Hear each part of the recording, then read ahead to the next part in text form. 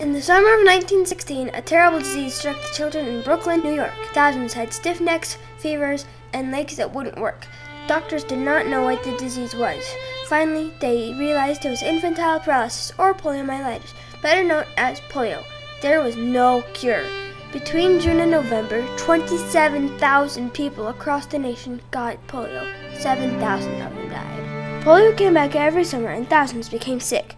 Usually the disease paralyzed the legs, but sometimes the chest muscles were also paralyzed, and victims died because they could not breathe. Polio patients were quarantined in hospitals. There was no cure. Even as old as I am, I remember the pain, how bad it hurt. Mom said that when I walked, my left leg didn't work, and so I'd walk and my left leg would just kind of flop. But doctors did what they could with casts, braces, and surgery. In 1928, Philip Drinker invented a breathing machine called the iron lung, which saved many lives. It was meant to be temporary, but some remained in them for decades. Meanwhile, scientists studied polio to find a way to stop it. In 1908, Carl Landsteiner and Erwin Popper discovered that polio was caused by a virus, which meant a vaccine could prevent it. Unfortunately, scientists thought the virus would only grow in nerve tissue, which would make producing a vaccine hard. Polio victim President Franklin Roosevelt created the National Foundation for Infantile Paralysis, which provided money for research, training, and treatment of polio. The foundation became the March of Dimes and collected money needed to find a vaccine. Jonas Salk left a promising career as a doctor to become a virologist. While working on a flu vaccine for the Army, he began to consider a killed virus vaccine for polio. Most people had thought that a person had to be infected with a live virus in order to become immune. But the March of Dimes funded Salk's search for a killed virus vaccine.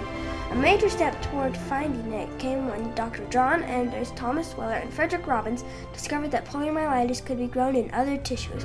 They were the first to grow poliovirus outside a living body, and their discovery meant that mass production of a vaccine was possible. They were given the Nobel Prize. Salk spent 3 years typing poliovirus. He found out there were 3 polioviruses, and the vaccine would need to include all of them.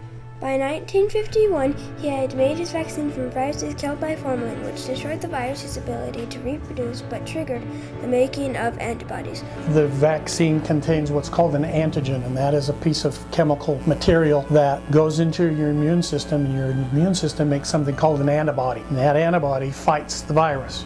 Salk tested his vaccine on polio survivors and saw that their antibodies had increased. He then inoculated himself and his family. The vaccine was a success, but field trials still had to be done. That summer, almost 60,000 people got polio. In 1954, the March of Dimes bought 27 million doses of the vaccine. The 2 million children who were given the vaccine, or the placebo, were called polio pioneers. On April 12, 1955, the 10th anniversary of Roosevelt's death, it was announced that Jonas Salk's vaccine worked. People literally lined up to receive the vaccine. Children would no longer have to fear iron lungs, bracers, and crutches. It had freed them not only from the disease, but as Roosevelt said, from fear itself. Another doctor, Albert Sabin, created a weakened virus vaccine that could be given orally. Albert Sabin's vaccine became the most used vaccine in the U.S. Today, children in the U.S. are injected with Salk's killed virus vaccine because there is less chance of getting the disease. The last case of wild polio in the U.S. was in 1979, but there are still people who suffer the consequences of polio. I only have 47% of the muscles in my left leg left, and I have about 53% in my right leg. Some are in wheelchairs.